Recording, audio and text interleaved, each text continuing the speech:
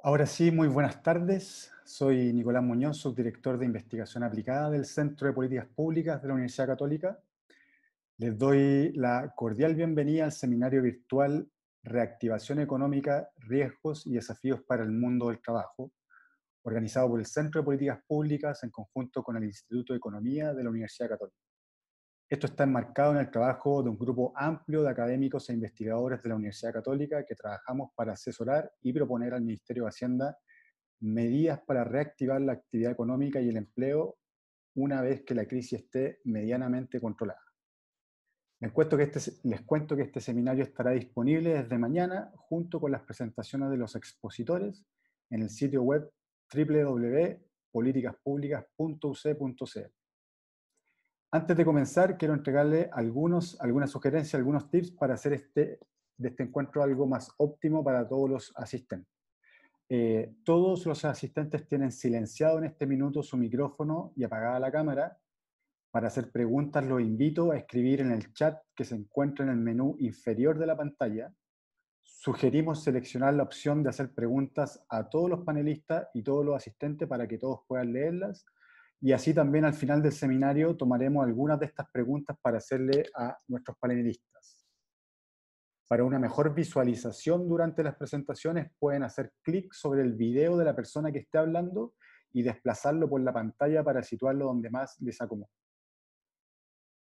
Ahora sí daremos inicio al seminario. Agradecemos el interés de todos ustedes y saludamos especialmente a nuestros panelistas del día de hoy. Nos acompañan Ángeles Morandé. Ángeles es socióloga y magíster en desarrollo urbano de la Universidad Católica.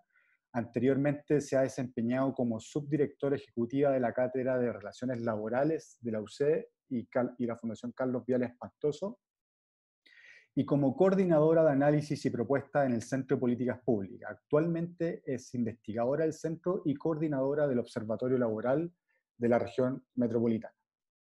También nos acompaña Fernando Leibovici. Fernando es economista de la Universidad de Toronto y doctor en economía de la Universidad de Nueva York. Su foco de investigación está centrado en macroeconomía, comercio internacional y finanzas internacionales. Fue profesor asistente del Departamento de Economía de York University y desde el 2006 ejerce como economista de la División de Investigación de la Reserva Federal de San Luis en Estados Unidos. Ha publicado sus papers en los journals International Economic Review, Journal of International Economics y American Economic Journal Macroeconomics, entre otras publicaciones. Saludamos también a Tomás Rau, que nos va a acompañar en el conversatorio después de las presentaciones que hagan Ángeles y Fernando. Tomás es ingeniero comercial y magíster en economía de la Universidad de Chile y realizó su doctorado en economía en la Universidad de California, Berkeley. Actualmente es profesor asociado del Instituto de Economía de la Universidad Católica. El 2019 asumió el cargo de director de posgrado. Es miembro del Latin American Standing Committee de la Econometric Society y editor asociado de Economía Journal de la Latin American and Caribbean Economic Association. Este año fue nombrado Research Fellow del ISA Institute of Labor Economics. Para comenzar, invitamos a Ángeles a realizar su presentación, quien hablará sobre la reapertura del mercado laboral, exposición, riesgos de contagio, factibilidad de trabajo en forma remota y la automatización para Chile. Bienvenida, Ángeles. Te recordamos que hay 15 minutos para tu presentación. Yo, cercano a ese tiempo, voy a dar una señal. Así que te dejo la pantalla, es toda tuya, Ángeles. Gracias, Nicolás. Buenas tardes a todos. Compartiré mi pantalla. Perdón.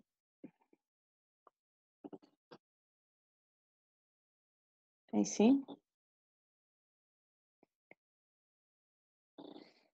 Bueno, hoy día en este seminario les voy a presentar una serie de datos del mercado laboral chileno.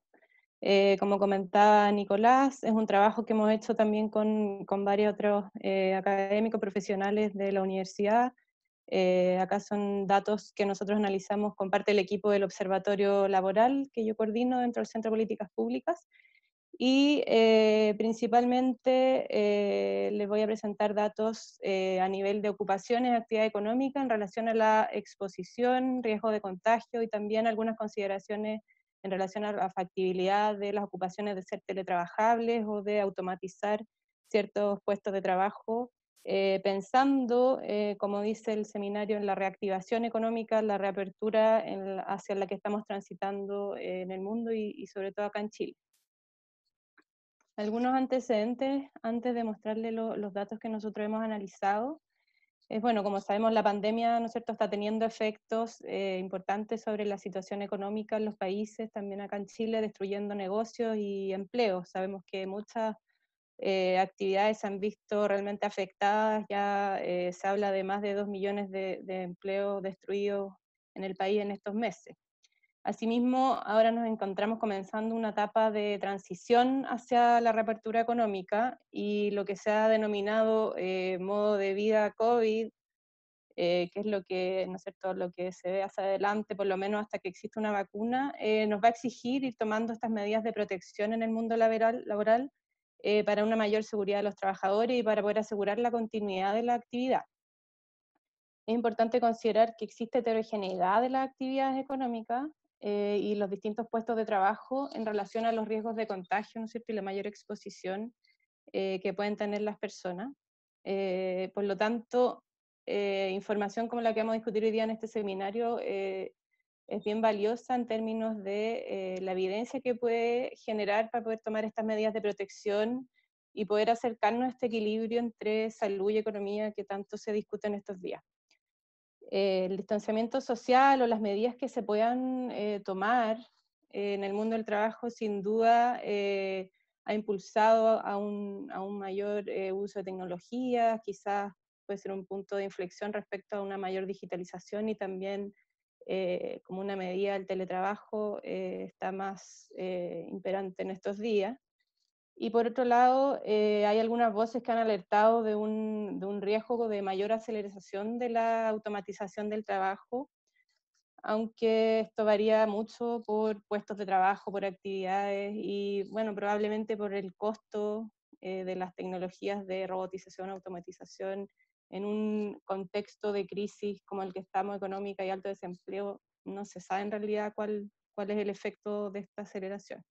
Lo pongo sobre la mesa porque es algo de los puntos que podemos discutir. Algunos aspectos metodológicos que me gustaría detallar antes de mostrar los datos es que bueno, el análisis que nosotros hicimos del riesgo de contagio de los puestos de trabajo y las posibilidades de teletrabajar o de automatización de ciertas ocupaciones, lo hicimos en base a, tomando como referencia la base de datos de ONET, que es una data a nivel ocupacional en Estados Unidos, y tomando como referencia esa base de datos, homologamos a ocupaciones en Chile con la encuesta CACEN 2017, logrando homologar a través de clasificaciones internacionales de ocupaciones 372 ocupaciones para Chile, y analizamos 4 variables que son medibles para cada una de estas ocupaciones, que son la proximidad física o el contacto con otras personas en el puesto de trabajo, la exposición a infecciones o enfermedades que puede haber al desempeñar tu empleo, posibilidades de automatización de tu trabajo y también factibilidad de teletrabajo, que es una variable que construimos a partir de un análisis que hay en la literatura reciente, que retoma varios factores del contexto de trabajo para poder armar una variable que te indique si un empleo es teletrabajable o no. En general, las 3 primeras variables suman puntajes de 0 a 100, y la variable de teletrabajo, como explicaba, una variable dicotómica, teletrabajable o no teletrabajable. Y nosotros hicimos un análisis de sensibilidad para cada una de las variables para poder definir los criterios sobre los cuales una ocupación tiene mayor o menor proximidad física, exposición, posible automatización o ser teletrabajable. Y consideramos también aquellas ocupaciones que tienen más de 50 observaciones en cada caso. Solamente esas dejamos dentro del análisis. Y bueno, analizamos según proporción de ocupados para cada una de estas variables, actividad económica, tamaño empresa, categoría ocupacional, y también hicimos un análisis a nivel regional. Dicho esto, pasando ya a los resultados, En primer lugar, el riesgo de contagio, nosotros lo vimos con estas dos variables que ya les comentaba, la proximidad física y la exposición a enfermedades o infecciones. La proximidad física en base a la pregunta en qué medida este trabajo requiere que el trabajo realice tareas laborales muy cerca de otras personas, que tiene una escala de puntaje que va desde 0, que significa que no trabaja cerca de otras personas, hasta 100, que es que trabaja muy cerca o en contacto con otras personas, y acá ocupamos un criterio de 60 puntos o más para definir aquellas ocupaciones que se consideran con una mayor proximidad física al desempeñar sus labores. Esto nos dio un resultado para Chile de 145 ocupaciones, lo cual suma más de 3.600.000 trabajadores y representa un 46% de lo ocupado. Es decir, un 46% de lo ocupado en el país estarían desarrollando un trabajo que requiere de proximidad física o contacto con otras personas. Después la variable de exposición a enfermedades e infecciones, que también la consideramos dentro de este riesgo de contagio, se basa en la pregunta con qué frecuencia este trabajo requiere exposición a enfermedades o infecciones, también en una escala de 0 a 100, donde 0 significa nunca y 100 todos los días. Acá el criterio que nosotros utilizamos después del análisis de sensibilidad que realizamos es que aquellas ocupaciones con 50 puntos o más en esta variable serían consideradas aquellas con mayor exposición. Y acá tenemos como resultado 36 ocupaciones que suman más de 1 millón de trabajadores y representan el 13% de los ocupados del país. ¿Qué tipo de ocupaciones tenemos en cada una de estas categorías? Acá tenemos como el ranking de los top 10 de cada una de las variables. En las ocupaciones con mayor proximidad física destacan aquellas principalmente del sector salud y también de servicios sociales o enseñanza. Tenemos desde peluqueros, estilistas, hasta personal de enfermería, asistentes médicos, dentistas, veterinarios y profesores, por ejemplo. En relación a las ocupaciones con mayor exposición a infecciones, acá sí que sí resaltan sobre todo aquellas relativas al ámbito de la salud, aunque también por ahí salen los guardias de prisión. Si analizamos por grupo ocupacional el riesgo por proximidad física, vemos que en tipo de trabajos, principalmente personal de comercio, venta y servicio, las personas que desarrollan este tipo de ocupaciones tienen una mayor concentración de ocupados, o sea, casi 100% de las personas que trabajan en ocupaciones de este tipo tienen una alta proximidad física en sus trabajos. En la barra más a la derecha vemos que esto, un 46% de los ocupados tiene mayor proximidad física, como veíamos antes, y también destacan algunas ocupaciones en el ámbito de los oficios o de los operadores de plantas y maquinarias, por ejemplo, que 50% o más de los ocupados se concentran en estos grupos con mayor proximidad física. Acá en este gráfico vemos un análisis donde tenemos en el, a ver, para explicar, en el eje vertical el puntaje de proximidad física que pueden tener las ocupaciones, en el eje horizontal la exposición a enfermedades e infecciones, y el tamaño de los círculos que corresponden a las actividades o los sectores donde se agrupan las ocupaciones, según son más grandes, representan una mayor proporción de ocupados o trabajadores en ese sector. Entonces, en este gráfico lo que podemos ver que resalta a la vista es que el sector de servicios sociales y personales, que es aquel sector que concentra principalmente actividades de salud, de enseñanza, servicios de cuidado, servicio doméstico, sector que concentra, por un lado, un mayor número de ocupados que tengan alta proximidad física y alta exposición a enfermedades e infecciones. Entonces acá tenemos un primer hallazgo de poner atención en actividades de este sector que estarían en fondo con un mayor riesgo de contagio. Hay otros sectores que también resaltan en el gráfico como construcción, a ver si puedo mostrar un poco con la flecha. En construcción y hoteles y restaurantes, que vemos que por el eje de proximidad física tienen un alto puntaje, pero por el lado de exposición a enfermedades tienen un menor puntaje. De todas maneras son sectores que hay que poner atención, al igual que comercio, que tiene una alta proximidad física y una gran concentración de ocupados. Si hacemos un análisis similar, pero en vez de ver la proporción de ocupados del sector, mirando el tamaño de los sectores como para la economía, es decir, la proporción del total de ventas de cada sector, resaltan principalmente el sector comercio, con un alto nivel de proximidad física de las ocupaciones que se desarrollan en ese sector, aunque una menor exposición a enfermedades, igual que en el gráfico anterior, pero también destacan la industria manufacturera y la minería como sectores relevantes para la economía que tendrían una proximidad física alta. Hicimos también algunos análisis por tamaño de empresa. Si bien vemos que no hay tanta diferencia entre tamaños de empresa, por el lado de la proximidad física vemos que los ocupados se distribuyen más o menos en forma similar por tamaño de empresa según la proximidad que requieran sus ocupaciones. Por el lado de la exposición a enfermedades hay una leve diferencia. Las microempresas y las grandes empresas tendrían una mayor exposición a enfermedades de sus ocupados. También hicimos análisis por región, y en este gráfico se muestra la proporción de ocupados que tiene, por un lado, mayor proximidad física, que es lo que vemos en la barra azul a la izquierda, y por otro lado, mayor exposición a infecciones o enfermedades, que lo vemos en la barra naranja a la derecha. Por el lado de la proximidad física, destaca la región de Arica y Parinacota, y la región del Biobío con más de un 50% de sus ocupados desempeñándose en trabajos con mayor proximidad física. Y en el otro extremo tenemos a la región del Maule con menor proporción de ocupados con proximidad física más alta. En el caso de la exposición, salta la región de Valparaíso con un porcentaje mayor de ocupados más expuestos a enfermedades e infecciones. Bueno, ya revisando el análisis, ¿no es cierto?, que podemos ver por este mayor riesgo de contagio, ya sea por la proximidad física o la exposición a enfermedades, ya tenemos una idea, ¿no es cierto?, de cuáles son los sectores, las actividades, las ocupaciones en donde se requieren ir tomando medidas, y de hecho ya sí se ha ido anunciando, ¿no es cierto?, en estos días. Pero dentro de las medidas, ¿no es cierto?, de distanciamiento social o las medidas que se pueden tomar en el mundo del trabajo, el teletrabajo se ha sugerido como una medida también para disminuir las probabilidades de contagio.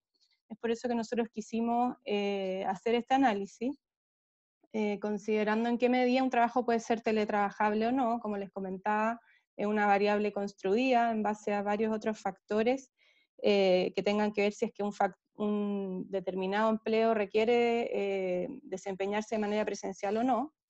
Nos basamos en el análisis de Ringel y Niemann, reciente de junio de 2020, en el cual ellos construyen esta variable. Nosotros, siguiendo esa misma metodología, construimos esta variable para Chile, y nos dio como resultado que hay 104 ocupaciones en Chile que podrían ser teletrabajables. Esas ocupaciones suman casi 2 millones de trabajadores en el país y representan el 25% de los ocupados.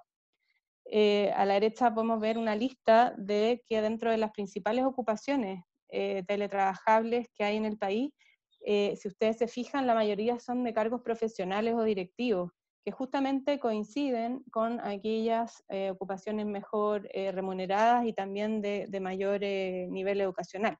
Nos encontramos con arquitectos, ¿no es cierto?, abogados, analistas informáticos, gerentes de empresas, directores, ingenieros, etcétera. Todas ellas ocupaciones con, como decía, mayor ingreso y mayor nivel educacional.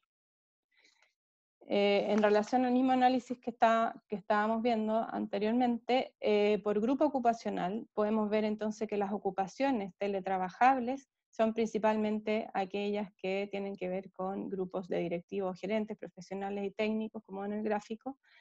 Y hacia la derecha vemos que ocupaciones menos calificadas, como agricultores, oficios, operadores de maquinaria, planta, etcétera, tienen una probabilidad o una factibilidad de casi cero de ser teletrabajable. O sea, este 25% de ocupados que en nuestro país pueden teletrabajar, sabemos que son ocupaciones de mayor calificación y que en el contexto actual pueden desempeñarse de esta manera. Pero vemos también que hay un grueso de un 75% del resto de los ocupados que no pueden tomar esta medida de distanciamiento social porque sus trabajos requieren de presencia física. Ángeles, ¿Sí? llevamos 14 minutos, por si acaso. Perfecto, voy a tratar de apurarme. Acá hay un análisis por actividades en relación al teletrabajo y vemos que actividades, ¿no es cierto?, como intermediación financiera, actividades más de tipo empresarial, tienen una proporción mayor de ocupados que pueden teletrabajar. Por último, la última variable que nosotros analizamos fue la automatización, que es un proxy a una ocupación automatizable, porque desde esta variable se pregunta qué tan automatizada es una ocupación que va desde 0 hasta 100, donde el criterio que nosotros ocupamos fue tomar aquellas que tienen desde 25 puntos hacia arriba, que significa que la ocupación es levemente automatizada, como un proxy a pensar en ocupaciones que podrían ser automatizables. Esto pensando en que a lo mejor, dada la situación actual, habrían ocupaciones que estarían como en un punto de inflexión, ¿cierto?, a automatizarse en el futuro, dado la pandemia. Bueno, según esto, nosotros encontramos que hay 255 ocupaciones en Chile que podrían ser automatizables, que representan a más de 3,5 millones de trabajadores y un 48% de los ocupados. Hay otros estudios que se han hecho para Chile que han estudiado la probabilidad promedio de automatización y han dicho que un 42% de las ocupaciones en promedio podrían ser automatizables o tener mayor probabilidad de automatizarse. Acá en el listado, para no detenerme en eso, solo comentar que se trata principalmente de ocupaciones de tipo operadores, de maquinaria, de planta, etcétera, que sabemos que son aquellas actividades más rutinarias, que también por la literatura sabemos que las que son más factibles de automatizarse. En este gráfico vemos una relación entre la proximidad física y la posibilidad de automatización, ¿no es cierto? Son estas variables que hemos estudiado. Y destaca arriba a la izquierda que sectores con mayor proximidad física, como son servicios sociales y personales y construcción, tienen una baja posibilidad de automatización. Y más hacia el medio podríamos ver comercio, transporte como actividades que igual requieren de alta proximidad física, pero sí estarían en un punto donde podrían automatizarse mayormente. En este sentido, trabajos más presenciales, hay una relación fuerte acá entre trabajos que requieren de presencia física, que es difícil que se automaticen, y otras como el comercio, el transporte, que ya han empezado, ¿no es cierto?, ese camino. Y por último, un análisis por región, donde vemos que en la derecha, por ejemplo, regiones como la segunda región, la región de Valparaíso, la región del Biobío, más del 50% de sus ocupados tendrían alguna probabilidad de automatización en sus trabajos. Y por el lado del teletrabajo, que es la barra azul, podríamos ver que hay mayor número de ocupados en la región metropolitana con factibilidad de teletrabajar, y por el otro lado, en la región de O'Higgins, hay una menor proporción de ocupados que podrían teletrabajar. Perdón. ¿Algunas reflexiones finales para cerrar? Me quedan 30 segundos, Nicolás. Bueno, sabemos que hay un mayor riesgo de contagio, ¿no es cierto?, en ocupaciones asociadas a los servicios, ya lo dijimos, a la salud, a la enseñanza, al servicio doméstico, cuidado de personas, que por la mayor necesidad, ¿no es cierto?, de realizar sus labores con proximidad física estarían en un mayor riesgo de contagio, y son sectores a los cuales poner atención, ¿no es cierto?, en esta reapertura, reactivación económica. No lo mencioné anteriormente ni lo mostré en ningún gráfico, pero sí comentar que gran parte de estas ocupaciones que tienen mayor riesgo de contagio por el tipo de labores que desempeñan son actualmente desempeñadas por mujeres. Entonces también sabemos que las mujeres hemos sido bastante afectadas por la pandemia en el mundo laboral, y esto es algo que hay que seguir considerando. El comercio, lo comenté antes a la pandemia se pensaba que el comercio, por lo menos acá en Chile, requerían de mayor proximidad física y representan además muchos ocupados del país. A lo mejor esto puede impulsar nuevas tendencias para estas actividades, todo el fenómeno del e-commerce que ya se venía desarrollando, sabemos que con la pandemia han tenido un salto mayor.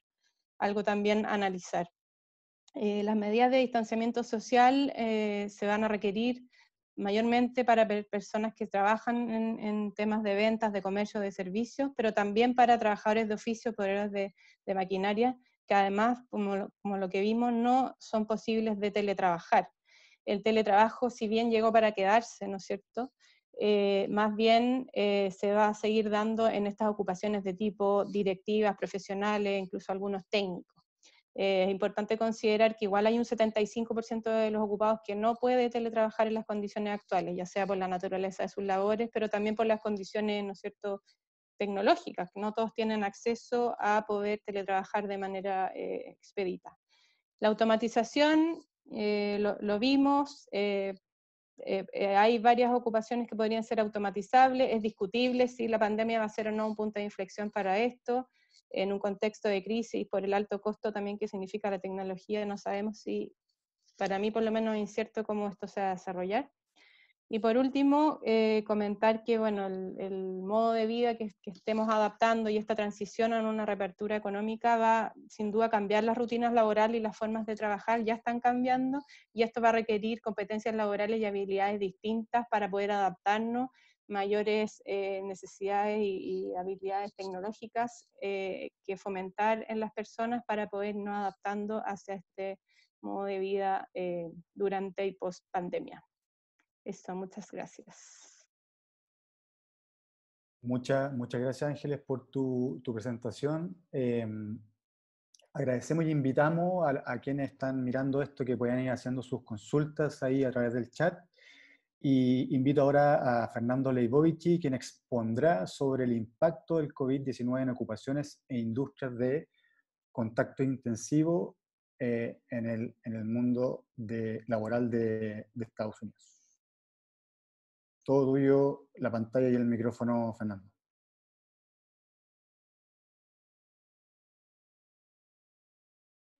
Está silenciado, Fernando. Ahí está. Ahí sí. Ahí está. Bueno, muchas gracias por la invitación. Muy interesante la presentación, Ángeles. Yo voy a hablar del impacto de COVID-19 en ocupaciones e industrias de contacto intensivo. Antes que nada, me gustaría aclarar que esta presentación refleja mis ideas y las de mis coautores, y no necesariamente las de la Reserva Federal de San Luis o las del sistema de la Reserva Federal de Estados Unidos. Bueno, en marzo de 2020, como sabemos, apareció una enfermedad desconocida, muy contagiosa y con mayor mortalidad que la gripe normal. Rápidamente apareció la gran pregunta: ¿cómo responder ante la misma? Una crisis muy intensa e inusual que nos enfrentó a desafíos desconocidos de dos tipos, por lo menos. Por un lado, la crisis sanitaria, que es que nos llevó al desafío de diseñar políticas para minimizar el número de muertes y afectados. Y por el otro lado, una crisis económica, en parte directamente generada por la pandemia, y también por ciertas políticas sanitarias. Y entonces el desafío ahí es diseñar políticas para minimizar el impacto económico. Dos aspectos clave que me gustaría resaltar. Una es esta aparente tensión entre la crisis sanitaria y económica. Las políticas para resolver la crisis sanitaria suelen tener un alto costo económico, como bien sabemos, pero por el otro lado está esta idea o esta ilusión de que podemos tal vez reabrir sin resolver la crisis sanitaria, pero bueno, como ya estamos viendo en muchos casos, no resolver la crisis sanitaria puede profundizar aún más la crisis económica, con lo cual hay un creciente consenso de que no hay dicha tensión. Ahora, otro aspecto de la crisis que me gustaría resaltar es el impacto heterogéneo que está teniendo en la sociedad. Como bien mostró Ángeles, algunas industrias y ocupaciones están siendo muy afectadas, otras mucho menos. No solo a nivel ocupación e industria, también a nivel individuos. Hay muchos que están siendo más afectados que otros. Gente con versus sin hijos, hombres versus mujeres, por nivel de ingreso, nivel de ocupación, etc. Hoy la pregunta que voy a tratar de responder es: ¿qué ocupaciones e industrias están siendo más afectadas? Y me voy a focalizar en una dimensión que considero importante, que es el rol de la intensividad del contacto de ciertas industrias y ocupaciones. ¿Por qué? Porque el contacto físico cercano, como bien sabemos, puede aumentar el riesgo de contacto. Entonces, por un lado, el miedo al virus redujo la demanda de ocupaciones e industrias de contacto intensivo. Por ejemplo, gente que estuvo dejando de ir a restaurantes, por más de que algunos pudieron seguir estando abiertos. Y por el otro lado, políticas públicas como la cuarentena o muchas otras que redujeron la oferta de estas ocupaciones. Entonces, este tipo de industrias y ocupaciones de contacto intensivo han sido mucho más afectadas que el resto. Mi objetivo hoy es tratar de mostrarles algunos datos sobre cuáles son estas ocupaciones, cuál es su rol en la economía, cuán importantes son para la economía, Y luego ver ciertos datos sobre el impacto que tuvo la pandemia en el empleo en estas ocupaciones. Y finalmente algunas ideas sobre cómo reabrir la economía. Entonces la pregunta es: ¿cuál es el impacto de COVID-19 en ocupaciones e industrias de contacto intensivo? Como buen economista voy a responder esta pregunta haciendo más preguntas todavía. Entonces voy a empezar midiendo la intensidad de contacto en diferentes ocupaciones. Luego, y en contraste con el estudio de Ángeles, me voy a focalizar en la dimensión de industrias en vez de ocupaciones. Entonces voy a tratar de ver qué industrias son las de contacto intensivo. Y con estos datos de industria luego voy a poder tratar de estudiar cuán claves son para el funcionamiento del resto de la economía. Cuán conectadas están con el resto de la economía. Finalmente voy a ver el impacto de la crisis en el empleo en estas industrias y algunas ideas sobre cómo reabrir la economía. Voy a tener algunas ideas al final sobre contrastar la experiencia de países como Estados Unidos con países emergentes, y esa va a ser la presentación. Un par de observaciones antes de arrancar. El análisis está basado en artículos que escribí con Ana María Santa Creu y Matthew Famiglietti, colegas míos en la Reserva Federal de San Luis. Los datos y el foco son para Estados Unidos, son con datos de Estados Unidos, y voy a tener una discusión al final para países emergentes. Claramente hay muchas otras dimensiones que son importantes, algunas que enfatizó Ángeles. Yo voy a tocar en algunas otras, como es el rol de cuán esenciales son ciertas industrias versus otras, la posibilidad de teletrabajo, pero principalmente mi foco va a ser en la intensidad del contacto y tratar de ir a fondo con eso. Entonces, para arrancar, me gustaría arrancar con la primera pregunta: ¿cómo medir la intensidad del contacto de diferentes ocupaciones? Para esto vamos a usar un índice de proximidad física de ONET, es una base de datos compilada por el Departamento de Trabajo de Estados Unidos. Esto está basado en una encuesta de muchos individuos que intenta caracterizar alrededor de 1000 ocupaciones. Y hay muchas preguntas, nosotros nos focalizamos en una pregunta en particular, que es: ¿en qué medida su trabajo demanda estar cerca de otra gente? Y entonces le preguntan a mucha gente esta pregunta y la gente responde. Dice, se le asigna un valor de 0 si no trabaja cerca de otra gente, más de 30 metros, 25 si trabaja con otros, pero lejos, pensemos en una oficina privada. Levemente cerca se le asigna 50 puntos, y eso sería como una oficina compartida. 75 si es moderadamente cerca, pensemos tal vez compartir un escritorio de trabajo a un brazo de distancia, o muy cerca, gente que tiene que trabajar en equipo y estar interactuando en contacto directo. Lo que hacemos es agarrar estos datos, los combinamos con datos del Censo de Individuos de 2017 de Estados Unidos, y usamos estos datos para medir cuánta gente trabaja en cada ocupación, y al mismo tiempo para identificar qué industrias están siendo más afectadas por estas ocupaciones de contacto intensivo. Como bien sabemos, las industrias contratan una variedad de ocupaciones, entonces estos datos nos permiten construir un índice que nos permite identificar cuán intensivo es el contacto en diferentes industrias, dada la variedad de ocupaciones que hay en dichas industrias. Entonces pasamos a la segunda pregunta, que es: ¿cuáles son estas industrias de contacto intensivo? Las 10 de mayor contacto son bastante intuitivas. Bien arriba está servicios de cuidado personal, dentistas, servicios de cuidado infantil, transporte no aéreo, y después una variedad de servicios médicos. También tenemos restaurantes, bares, servicios de recreación. En contraste tenemos las 10 de menor contacto, y acá tenemos una variedad que, por ejemplo, tenemos madereras, servicios legales, financieros, que probablemente tienen valores bajos por ser tal vez trabajos de oficina aislados, trabajos al aire libre como pesca y caza, o trabajos de investigación que también son más, que requieren tal vez menos trabajo en contacto directo con otra gente. Ahora, ¿cuán importantes son estas industrias en el agregado de la economía? Para responder esto, dividimos las industrias en 3 grupos: valores bajos, valores altos, de alto contacto, y esenciales. ¿Qué quiero decir con esenciales? En Estados Unidos, y en esto me estoy guiando en base a la experiencia de Estados Unidos, hubieron ciertas industrias que se clasificaron como esenciales y se mantuvieron abiertas durante la pandemia, como ser servicios médicos, incluso la construcción. Por el otro lado, están las industrias de alto contacto no esenciales, y esas pensaríamos que son las más afectadas. Bueno, ¿cuántos trabajadores están en estas industrias? 34% de la economía americana, un tercio. ¿Y cuánto del ingreso total de los trabajadores tienen alto contacto y son no esenciales? Un cuarto. No quiere decir que un tercio de los trabajadores americanos están en alto contacto, pero quiere decir que un tercio de las industrias lo están. Entonces hay industrias donde habrá gente que tiene mucho contacto, otros que menos. En promedio esto es lo que vemos. Ahora, ¿cuán importantes son estas industrias para la economía? ¿Cuán conectadas con el resto de la economía están? Si estuviesen aisladas completamente y no dependiesen de otros sectores y no afectaran a otros sectores, pensaríamos, bueno, tal vez están siendo muy afectadas, pero no tienen la posibilidad de afectar al resto de la economía. Entonces, eso es lo que vamos a intentar ver a continuación. ¿Cómo lo vamos a hacer? Vamos a hacer dos preguntas. Uno, ¿qué uso se le da a la producción de las industrias de alto contacto? Si vemos la producción de las industrias de alto contacto, la mayor parte de su producción, sea servicios o bienes, va a demanda final. En general es porque son mayormente servicios que son de consumo final.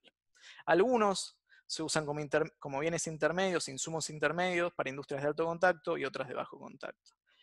Ahora bien, si miramos las industrias de bajo contacto, 16% de la producción es vendida a industrias de alto contacto. Eso puede ser un problema. Si tenemos las industrias de alto contacto siendo muy afectadas, estas industrias de bajo contacto, que en principio deberían poder seguir operando, van a estar también afectadas por el shock que le está pegando a las industrias de alto contacto. Demos vuelta la tabla y veamos entonces cuál es la composición de la demanda según su uso. Por ejemplo, en particular veamos, por ejemplo, las industrias de bajo contacto. ¿Qué insumos intermedios usan? Bueno, la mayoría de los insumos intermedios que usan vienen de otras industrias de bajo contacto, lo cual es positivo, porque no dependen demasiado de las industrias de alto contacto.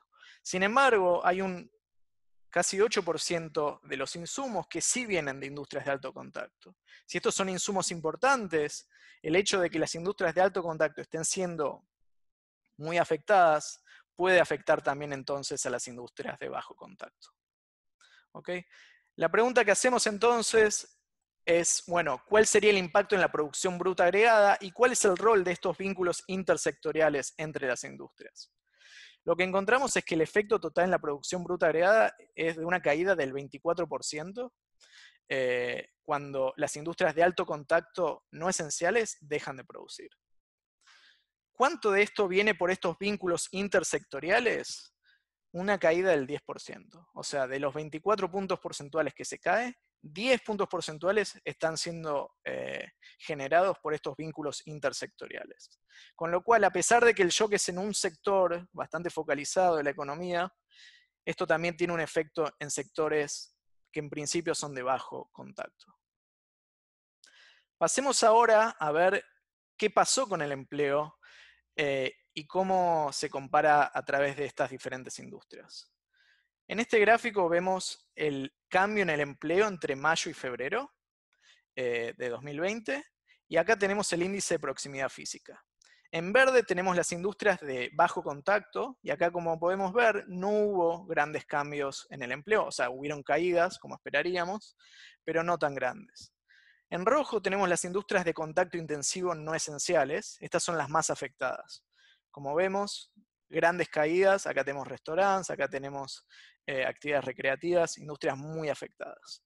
En azul, finalmente, vemos las industrias de contacto intensivo y esenciales, que estas, por su carácter esencial, se mantuvieron sin grandes caídas. Lo que sacamos de conclusión de este gráfico es que, de hecho, esta dimensión de la intensidad de contacto parece haber tenido un rol muy importante en la experiencia laboral del mercado de Estados Unidos. Finalmente voy a empezar a intentar cerrar la presentación yendo a cómo reabrir, si lo hiciéramos, cómo reabrir la economía. Aquí no quiero decir, no queremos promover esta idea. La idea es simplemente tratar de pensar cómo reabriríamos la economía si lo hiciéramos una industria a la vez. No queremos decir que esta es la mejor manera de reabrir la economía, pero cómo lo podríamos hacer. Una manera sería pensar, bueno, ranquemos las industrias en base a su intensidad de contacto, y también intentemos que las industrias no dependan tanto de las industrias de alto contacto, porque si no, estaríamos de vuelta en un problema. Desarrollamos un índice para combinar estos dos factores, y esto es lo que encontramos. Encontramos, tal vez no muy sorpresivamente, algunos sectores de bajo contacto, que uno pensaría que sería factible reabrir primero sin generar gran contagio. Y acá, sin embargo, aparecen otros sectores como universidades, que también aparecen rankeadas en base a la combinación de estos dos factores. En parte porque tal vez no dependen demasiado de sectores de alto contacto. ¿Cuál es reabrir último? Tenemos aquí dentistas y otras manufacturas que tal vez, a pesar de ser de bajo contacto, sí dependen de sectores de alto contacto para su funcionamiento, con lo cual no sería factible reabrirlas. Para concluir, todo esto fue para Estados Unidos. Claramente, sin volver a pensar cómo sería el impacto en países emergentes. No hemos realizado el análisis para otros países, desafortunadamente, pero lo que sí podemos apuntar es lo siguiente. Trabajos como el de Simon Monge y coautores muestran que a mayor intensidad de contacto, no sorpresivamente, hay también menor posibilidad de teletrabajo. Dado esta relación entre teletrabajo, intensidad de contacto y el trabajo de Dingle y Niemann que mostró Ángeles, podemos ver que la capacidad de teletrabajo aumenta con la riqueza del país. Con lo cual uno pensaría que países emergentes de menor ingreso per cápita tienen menor posibilidad de teletrabajo y por ende estarán más afectados por el shock a los sectores de alto contacto. Eso es todo. Quisiera concluir diciendo que la crisis sanitaria requiere poner en pausa los sectores de alto contacto. Necesitamos políticas focalizadas en ayudar a dichos sectores para que cuando se resuelva la crisis se pueda volver a los niveles pre-pandemia lo más rápido posible, en algún sentido como poner en pausa la economía en esos sectores. ¿Cómo hacerlo? Es el gran dilema, la gran pregunta. En Estados Unidos lo que se ha hecho es ayuda a empresas de diferentes formas, ayuda a trabajadores. Entiendo que en Chile se está haciendo políticas similares. Los desafíos para América Latina y países emergentes probablemente sean mayores por la mayor dependencia en estos sectores y, por otro lado, por los menores recursos para proveer esta ayuda. Muchas gracias y espero preguntas, si las hay. Muchísimas gracias, Fernando, por tu presentación. Interesante el punto. Ahora daremos inicio al conversatorio. El conversatorio lo abre el profesor Tomás Rau. Han llegado varias preguntas que vamos a abordar también luego de la presentación y comentarios que va a hacer Tomás. Y solo quizá, Tomás, no sé si puedes abordarlo en tu presentación, pero abordar este concepto que menciona Fernando respecto a la reapertura por industrias y hacer algo eventualmente escalonado, sobre todo en el caso de Chile, que estamos iniciando este proceso de transición que el gobierno le ha llamado el paso a paso. Así que eso, Tomás, te doy la palabra y luego vamos con algunos comentarios finales de las preguntas que han salido en el chat. Sí, buenísimo. ¿Me escuchan, sí? Se escucha perfecto. Perfecto. Voy a tratar de hablar cortito y al grano en virtud del tiempo y para dar espacio a las preguntas, y me voy a referir un poco a lo que tú planteas, Nicolás, sobre la reapertura. Entonces, déjenme partir agradeciendo a todos quienes hicieron posible este seminario, al Centro de Políticas Públicas, al Instituto de Economía y sobre todo a los grandes panelistas. Es un honor estar compartiendo con ustedes. Las dos presentaciones tocan puntos súper complementarios, ¿cierto?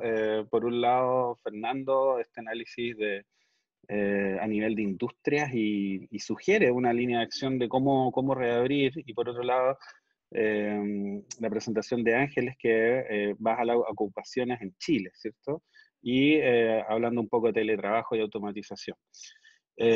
Solo decir que probablemente esta ha sido la crisis más interdisciplinaria que hayamos tenido siempre, ¿cierto? Estamos acostumbrados a crisis corporativas o otro tipo de recesiones, en realidad ahora no solo hay una tensión entre economía y salud, o ese falso dilema que plantea de alguna forma Fernando, sino entran todas las disciplinas acá, ¿cierto? Acá tenemos consecuencias e implicancias a nivel de sociología, psicología, etc. Y este tópico que analizan Ángeles y Fernando ha sido súper poco explorado, al menos desde la academia, ¿sí? Que esta exposición al riesgo de contagio, ya sea por proximidad física o riesgo de infecciones, y sin duda que tenemos que ponerle atención a la hora de pensar reabrir la economía. Probablemente los economistas hemos puesto más el foco en diseño de políticas públicas, subsidios, qué sé yo, ayudas, transferencias directas, pero es muy importante ver cómo se implementan esto. Hace 2 semanas, en un webinar organizado también por el Centro de Políticas Públicas, de hecho se habló de los protocolos sanitarios y el alto costo que ellos tienen, que también nos da, como se llama, una luz de alerta, ¿sí? Que no se trata solo de diseñar políticas públicas, sino hay que fijarse en todos estos aspectos. Entonces yo solo voy a centrarme en 2 aspectos, en lo del riesgo de contagio o contacto intensivo y cómo abrir la economía, y en las implicancias que eso tiene. Entonces, esto lo tomé prestado de la presentación de Fernando, y del final de la presentación de Fernando, y dice las 10 industrias que uno podría pensar en reabrir primero, y las 10 que uno podría pensar en reabrir al último, ¿sí? Entonces, para la academia, la buena noticia es que estaríamos dentro de este ranking de las de abrir primero, pero quizás algo que pasó un poco desapercibido en virtud del tiempo probablemente, que a mí me llamó mucho la atención cuando estaba mirando esto, es servicio de cuidado infantil, ¿sí? Entonces, si vamos a abrir al final los servicios de cuidado infantil, ¿cómo logramos que las personas puedan llegar a sus trabajos, ¿sí? Entonces, la respuesta natural, ahí que Ángeles hablaba al respecto, sería el teletrabajo, ¿cierto? Hay muchas ocupaciones que son teletrabajables, pero está acotado, ¿cierto? Era un 26% o 28%, puse ahí, no recuerdo exactamente, pero no estaban equidistribuidas, sino eran las posiciones ocupadas altas, ¿cierto? Entonces hay muchas posiciones en que no se puede teletrabajar, ¿sí? Y si no hay cuidado infantil y no hay teletrabajo, entonces, ¿qué hacemos? Es una interrogante que la dejo planteada porque no tengo una respuesta cabal a ese respecto. Por otro lado, tenemos el transporte público, ¿cierto? En el evento en que podamos reabrir por industrias, las personas tienen que trasladarse, y ¿cómo se llama? En tu trabajo con Santa Creu, Fernando, no alcanzó a salir en el top 10 en tu presentación, así que me fui al blog donde escribieron. Transporte público estaba dentro de las últimas también, ¿cierto? Estaba con un índice de 143. Entonces, ¿cómo hacemos para reabrir secuencialmente en el evento en que queramos optar por reabrir en industrias con menos riesgo de contagio o contacto físico? Si no tenemos herramientas para que las personas puedan acceder, ¿sí? Y también la gran pregunta es si es que esto conversa con paso a paso que planteaste tú, Nicolás. A mí no me queda claro que converse 100%, estos son análisis súper novedosos, así que probablemente hay que incorporarlo. Ya después de la etapa de transición, que no recuerdo el nombre, ya se considera la reapertura de cafés y restaurantes con un 25%, ¿sí? Probablemente, si uno toma el riesgo de contagio y de infecciones, quizás debiese postergarse un poco más. Respecto a la heterogeneidad regional que planteaba Ángel, acá me estoy un poco pasando por las 2 presentaciones, uno también podría plantearse, debiésemos hacerlo esto por regiones, por aquellas que tengan menos riesgo de contagio. En general, salvo dos industrias, o 2 o 3, no se ve tanta heterogeneidad, ¿cierto? Salvo el Maule, probablemente, que es la que más... entonces, probablemente no vaya necesariamente por un criterio regional, ¿ok? Entonces, Creo que la reapertura, por supuesto que tiene que considerar factores de contacto intensivo e interdependencia industrial, como planteó Fernando, y sobre todo minimizar los riesgos de rebrote y lo que se llama stop and go, en el fondo, de abrir para cerrar, para abrir para cerrar, que eso puede ser súper perjudicial, ¿sí? Y también se tienen que considerar los protocolos sanitarios, que sabemos que son muy caros. Pero una reapertura secuencial no está exenta de problemas, ¿ok? Entonces, quizás lo que yo quisiera remarcar y abrir la discusión, porque estamos con poco tiempo, está el tema del cuidado infantil, transporte público y teletrabajo, como planteé recién, y hay otras consideraciones que son las políticas laborales en sí mismas, que en este seminario no estamos discutiendo, pero que podríamos discutir, como el tipo de los subsidios y todo eso. Y el riesgo de automatización que plantea Ángeles, esto es algo que ya está, ¿cierto? Y la automatización se puede ver acelerada, un poco no, claro, tenemos muchas posiciones que son automatizables potencialmente, pero tampoco hay que asustarse tanto. Recuerden que cada vez que se destruye alguna posición ocupacional porque es reemplazada por un robot o una máquina, se generan nuevas posiciones también, ¿ok? Eso es lo que yo quería decir y de nuevo, dejo abierto a preguntas, a comentarios. Así que dejo hasta ahí.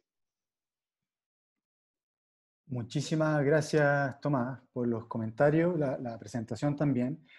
Y déjenme tomar algunas preguntas del chat que han salido bien interesantes. Pido las disculpas por los tiempos porque nos vamos a pasar un poco de la hora, pero ha estado bien interesante tanto las presentaciones como el comentario de Tomás, así que creo que vale la pena profundizar un poco más. Déjenme, yo voy a ir haciendo algunas preguntas, tanto a Fernando, Ángeles y Tomás. De todas maneras, ustedes también ahí pueden hacerse cargo si es que no alcanzo yo a abordarlas todas de las que han ido saliendo. Ángeles, primero quizás partir con la presentación tuya y algunas preguntas que han surgido. Hay un tema bien interesante acá respecto de lo automatizable, y esto lo extiendo también a que puedan abordarlo eventualmente Fernando y Tomás. Hay una pregunta concreta que habla de ¿qué proporción efectiva crees tú que podría ser de rápida implementación, de 1 o 2 años, y qué efectos tendría en los trabajos, ¿cierto? Asumiendo que uno establecer el concepto automatizable, pero otro distinto, y puede tener incluso timing distinto a lo del teletrabajo,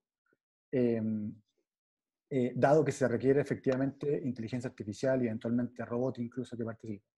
Eso, una pregunta, Ángeles, y lo otro se ha preguntado por algunos, han hecho preguntas por sectores específicos. Entonces, solo resumirlo, por ejemplo, se habla del sector de construcción, que tiene una gran proximidad física, pero alguien hace el punto, por ejemplo, de que es una labor que se hace al aire libre. Entonces, ¿qué ocurre con eso? Hay una pregunta del sector agricultura, que se habla que está catalogado dentro de un sector, si es que está o no catalogado como un sector de proximidad de contacto o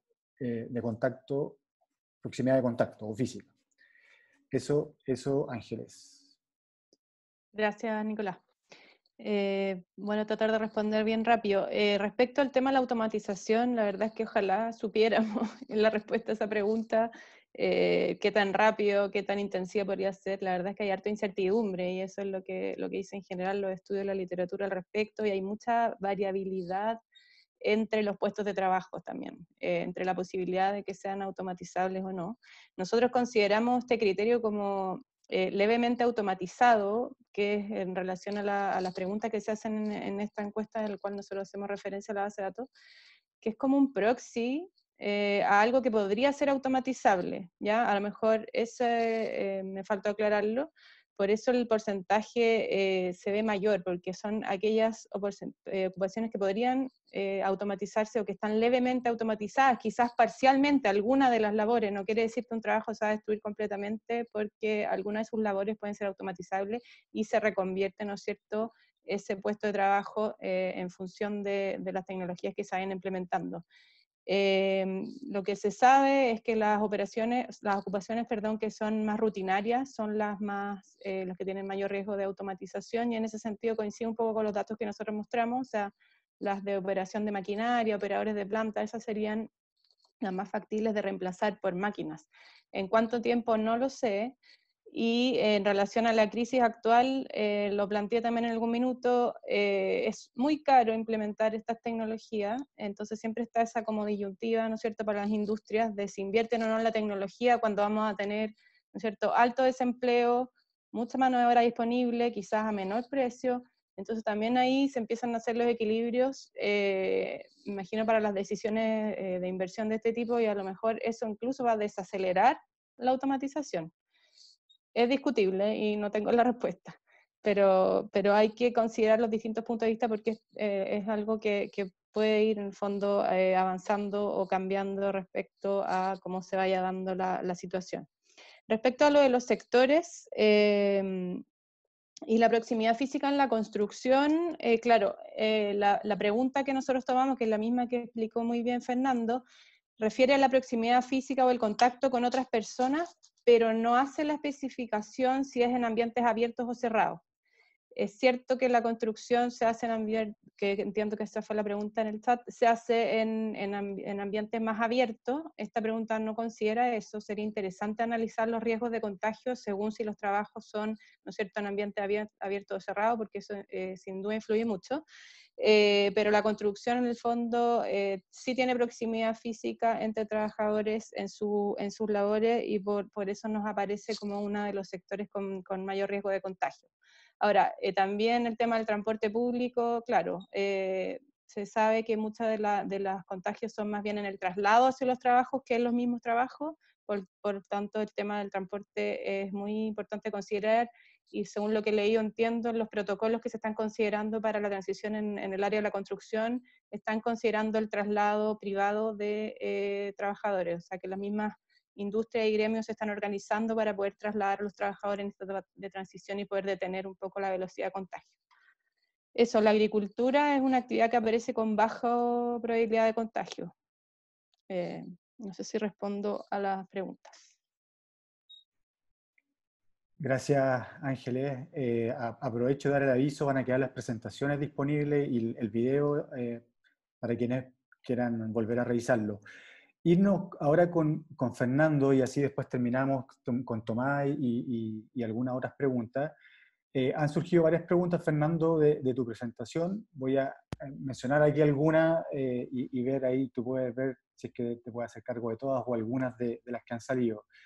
Una, la cito textual, dice: ¿qué rol juega el tamaño de las empresas en este escenario? Pensando que podrían enfrentar complejidades diferentes, sabemos además, ya hay cierta evidencia para el caso de Chile, que micro y pequeña empresa se ha visto más afectado tanto por la continuidad de las actividades económicas, como eventualmente poder costear los protocolos para hacer una reintegración segura a su actividad. Hay una pregunta respecto de los tamaños. Otro respecto del tema del teletrabajo. La pregunta dice, ¿se puede, cierto, teletrabajando reducimos el riesgo de contagio, pero esto ocurre, tal como se mostraba, en personas de mejores condiciones laborales, o sea, mayores salarios, mejores contratos, entre otras cosas? ¿Qué ocurre? ¿Qué es lo que tú has visto en Estados Unidos? ¿Y cómo se puede lidiar eventualmente con estas desigualdades, o con el hecho de que esto podría eventualmente acrecentar desigualdad en el mundo laboral? Hay una segunda pregunta con temas de teletrabajo, y pongo una última solo si es que alcanza, que interesante respecto al tema de las personas de edad más avanzada. Hay una pregunta acá interesante de Sebastián Rivert, que dice: el COVID ha sido letal, mucho más letal en distintos ámbitos, en lo laboral también, y la pregunta acá dice que ven necesario, factible, distinguir entre industrias con proporción de trabajadores de edad más avanzadas o no. Son hartas preguntas, Fernando, ahí, pero las que pueda abordar. Bueno, muchas gracias por las preguntas. Empiezo por la última, y sí, estoy de acuerdo. Hay otras dimensiones como el tema de la edad, y hay trabajos por varios economistas que han apuntado a tener políticas de reapertura que dependan de la edad, tal vez no de la industria, no de la gente que trabaja en la industria, pero en general de los trabajadores. Entonces, pero no hemos mirado esa dimensión. Pero sí, son cosas que se han documentado y que se han estado estudiando. Y esto para vincularlo también con el comentario de Tomás, la idea del ejercicio de reapertura que yo presenté era decir, bueno, ¿cómo reabriríamos si el único factor que tomáramos en cuenta sería la proximidad física? Claramente hay muchos otros factores. Para empezar, la edad, y también el tema, estos factores que Tomás mencionaba, como cuán esencial son algunos sectores. O sea, el sector de cuidado de niños, por ejemplo, puede ser muy importante por más de que haya proximidad física. Tal vez entonces lo que el ejercicio apunta es que tenemos que desarrollar políticas, no sé, sanitarias, de salud, para asegurarnos que esos sectores, si reabren, bueno, que reabran, pero que haya medidas o recursos para poder abrir seguramente. Lo mismo con el transporte público, que mencionaba también Ángeles. Respecto al tamaño de las firmas, no hemos mirado esos datos, pero estoy de acuerdo que la capacidad de ajustarse va a depender del tamaño de las firmas. Las firmas más chicas tal vez van a tener menos recursos para invertir o para rediseñar su modo de trabajo, tal vez por restricciones crediticias o de algún otro tipo. Por ende, tal vez políticas dirigidas a pequeñas firmas específicamente, como se han estado tomando en Estados Unidos, desconozco la naturaleza de las políticas de ese tipo en Chile, pueden ser útiles. Finalmente había una pregunta sobre el teletrabajo, pero no recuerdo exacto. Si me recordás, Nicolás. Había una pregunta del teletrabajo y claro, lo que uno ve de la evidencia es que quienes tienen la posibilidad del Claro, teletrabajo la tienen desigualdad, mejores sí. condiciones laborales. Entonces, No, ¿cómo lo ese has es visto un tú en Estados Unidos? desafío. Nuestro trabajo en sí no nos hemos focalizado en el teletrabajo, con lo cual no puedo hablar como experto del tema. Lo que hemos visto en la experiencia, así más en general en Estados Unidos, es que hubieron algunos sectores, como el sector educativo, que se ha adaptado rápidamente, también en Chile y en muchos otros países, al modo virtual. Trabajos que antes uno pensaba no eran teletrabajables, ahora lo son. Pero sí, hay sectores que no pueden ser, entonces lo que se me ocurre pensar es que políticas para tratar de que esos sectores no sufran demasiado y que puedan reabrir cuando la pandemia pase serían efectivas. Muchas gracias, Fernando. Y terminar los comentarios y preguntas con Tomás. Tú comentabas, Tomás, y también a esta altura ya se ha discutido harto respecto a las características de esta crisis, que no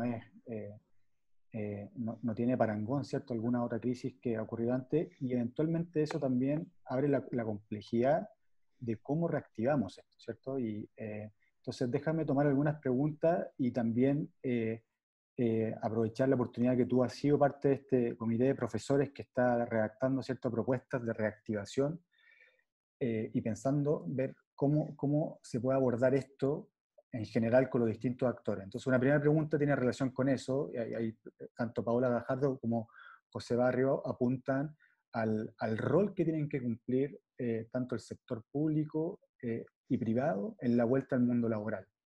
¿Qué cosas se pueden hacer? ¿Qué medidas se pueden ir tomando? ¿Cómo consideramos todo lo que nos presentaba Ángeles y Fernando respecto de que hay una heterogeneidad en los sectores y cómo estos se enfrentan al tema del COVID? Esa es una pregunta concreta.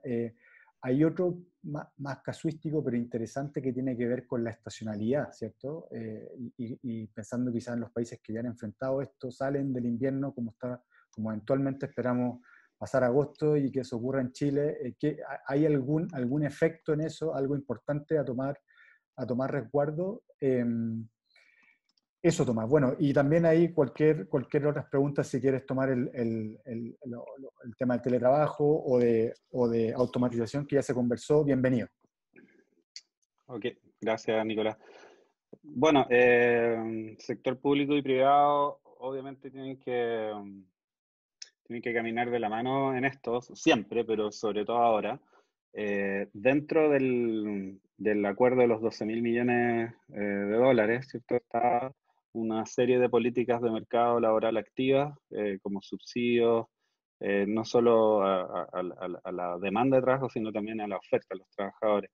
Y ahí el sector público obviamente tiene un rol súper importante en diseñar y proveer estas herramientas para que el sector privado pueda, de cierta forma, seguir evitando la destrucción de trabajo. Se mencionó ahí que ya se habían destruido 2 millones de trabajo, eso es así. Y la tasa de creación de trabajo está muy lenta. Entonces, todo lo que sabemos de las otras crisis es que la recuperación no va a ocurrir si es que no volvemos a crear esos puestos de trabajo. Entonces, ahí el sector público tiene un rol muy importante que jugar en el diseño y la implementación de estas políticas públicas, y por supuesto el sector privado en usar estos instrumentos de la mejor manera para volver a crear puestos de trabajo. Hay heterogeneidades, es cierto. Hay industrias más golpeadas que otras. Ahora, el problema es tan grande que focalizar sector por sector, industria por industria, puede ser un poco más complicado dada la urgencia. Entonces, probablemente en esta primera pasada sean más políticas un poco más universales las recomendadas. Todo, obviamente esto está supeditado a si encontramos una vacuna con cierta rapidez, ¿cierto? Si aquellas que están en fase 3 y algunas ya pasando a fase 4 muestran efectividad, obviamente la recuperación podría ser como al principio se hablaba de una V corta, una recuperación rápida. Ahora no estamos pensando en eso, ¿cierto? Pero está un poco supeditado a eso. Respecto a la pregunta de la estacionalidad, bueno, dadas ya las medidas de excepción que rigen en el país, ya en invierno reabrir ya no ocurrió, ¿cierto? Si no recuerdo, hasta el 16 de septiembre estamos con estado de excepción. Los colegios ya han dicho muchos que no van a volver, o si vuelven están pensando en octubre. Entonces es muy probable que la pregunta que se hacía si esta reapertura debiese ocurrir en verano, es muy probable que de ocurrir sea más a mediados o fines de la primavera. Así que eso es algo fáctico. Y respecto, mencionaste algo del teletrabajo, Nicolás, no recuerdo exactamente. Solo si tú tenías algún conocimiento adicional y del impacto, pensando en la vuelta del teletrabajo y cómo abordar el hecho de que solo algún sector, de hecho ahí Ángeles mostraba, solo un 25% Sí. de los ocupados tiene ese potencial. Por lo tanto, exacto, y son las ocupaciones altas, como cargos más de gerencial. Bueno, eso te va a generar sin duda más inequidades, por decir así. Porque la gente que ha podido teletrabajar, que no se ha visto menos afectada, ha visto una menor caída en su ingreso. Eso es así. Sin duda hay muchas ocupaciones que no se puede teletrabajar. Hay otras que se puede no teletrabajar, pero se puede hacer cosas indirectas, como el delivery en los restaurantes o, en el fondo, servicio de comida, ¿sí? Que por mucho tiempo estuvieron cerrados y después vieron que podían reabrir ordenando, pero la logística no estaba preparada, ¿cierto? Hay muchos restaurantes que han abierto y están haciendo delivery de comidas, pero se han visto superados. Entonces, el teletrabajo es una herramienta, pero también tiene otras complejidades. Muchos de los colegas que estamos en la academia salen las conversaciones, siento que trabajo más horas, pero me rinde menos, porque estamos pegados a una pantalla con el Zoom, hablando reunión tras reunión. Entonces, también yo creo que tiene algunos efectos en que no hay que no es la panacea. ¿Sí? Es una muy buena solución para las ocupaciones que se pueden realizar, sin duda, pero no es la panacea. Muchísimas gracias, Tomás, Ángeles, Fernando, por las exposiciones, los comentarios. Agradecerle a todos quienes participaron de este seminario. Quedaron algunas preguntas en el tintero. De todas formas, aprovecho de pasar el anuncio y lo vi en el chat que también se envió el link.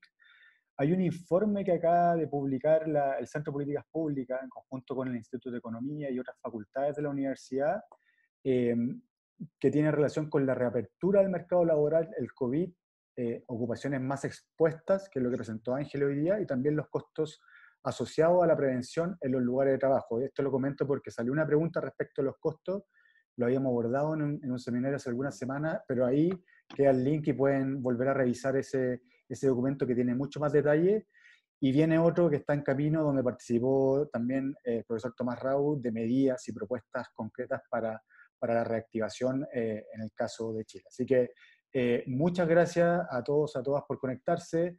Les recordamos que este video, además de las presentaciones, van a estar disponibles desde mañana en el sitio web del Centro de Políticas Públicas de la Universidad Católica. La dirección es www.politicaspublicas.uc.cl. Muchas gracias y hasta pronto.